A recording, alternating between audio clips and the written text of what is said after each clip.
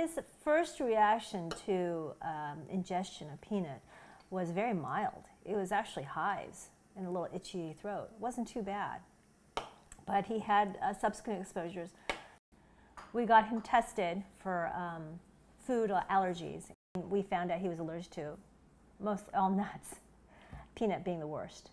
And so at that point, I had asked the doctor about what can be done. I had told her about a treatment that was being done at Stanford at the time.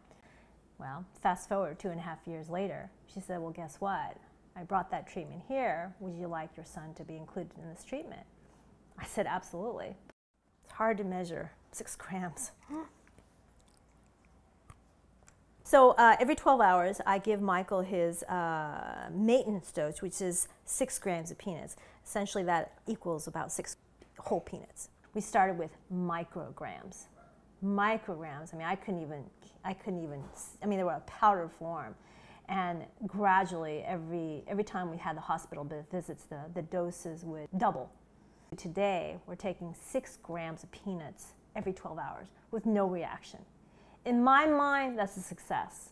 The biggest thing for me as a parent who's obviously fearful of their child and their food allergies is that the paranoia that I have simply does melt away. You cannot watch your child 24/7.